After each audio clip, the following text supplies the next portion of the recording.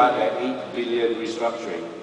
So I was like, okay, I have to prepare my CV to go and work for New Straits Times. Because there's no way I'm going to get an airline license. So we went in there. Tun Mahathir, he doesn't smile too much. He said, make it fast, I'm sick. So it was great build-up. Opposition, MAS, and Tun Mahathir sick. But music saved the day. I brought with me an SM Salim and Siti Nohaliza CD.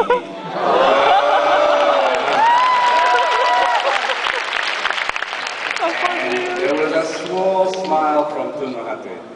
And we did the presentation, he didn't say anything.